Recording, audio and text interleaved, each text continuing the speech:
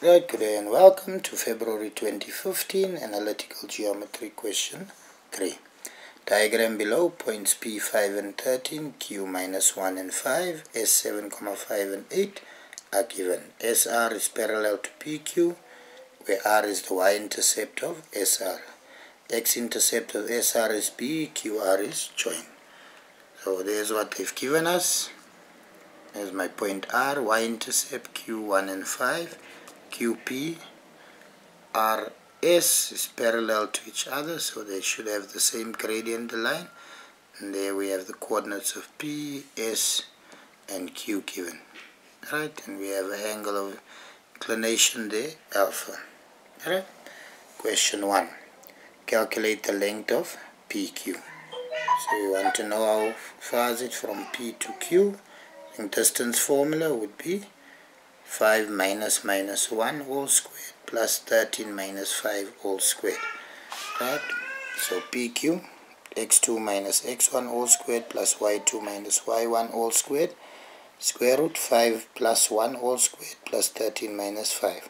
So that's 36 plus 64 gives me 100, square root of 100 gives me 10.